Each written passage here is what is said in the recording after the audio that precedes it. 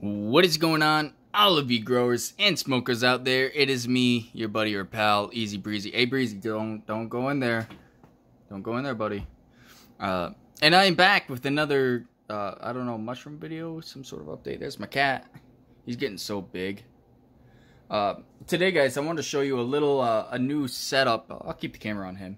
A new setup that I've been working on here for a little while.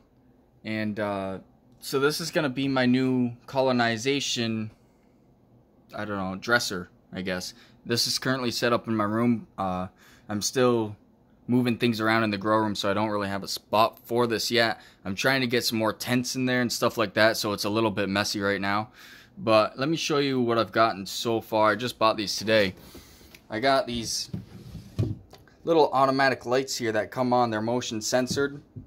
And I got these in these three drawers here. They come on automatically when you they're motion sensor. So yeah, you guys know how it works. I haven't cleaned this out yet, so don't worry about all these little things in the bottom. I only bought 3 of them because I just wanted to test out and see how it would work.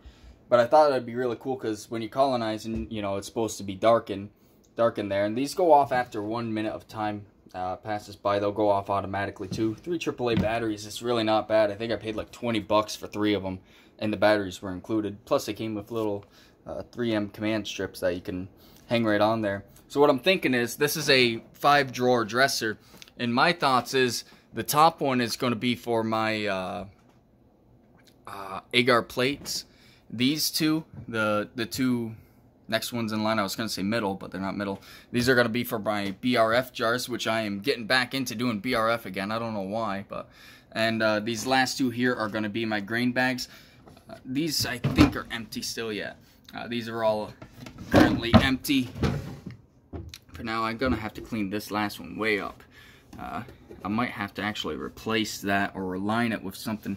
Yeah, it's starting to actually break down here, so I'm going to have to do some work on this drawer here. But that's okay. Let me know, though, what you guys are thinking. If you see, this one already went out.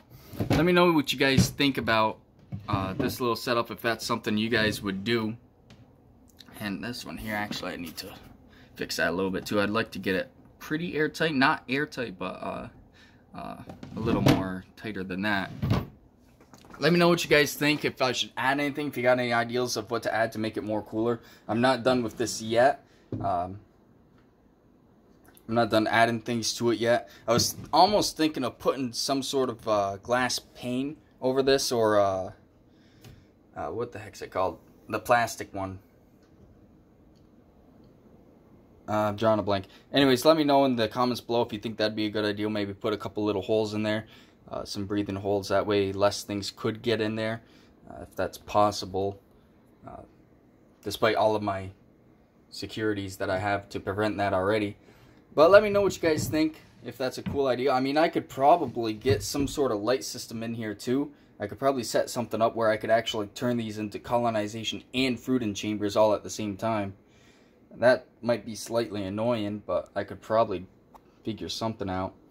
But anyways, let me know what you guys think. If you haven't already voted on the community tab for the next grow, be sure to go ahead and do that. And I'm going to end this episode off here. So if you like this type of content, be sure to like, comment, and subscribe. And until next time, keep on growing, keep on smoking. Catch you guys in the next episode. See you later.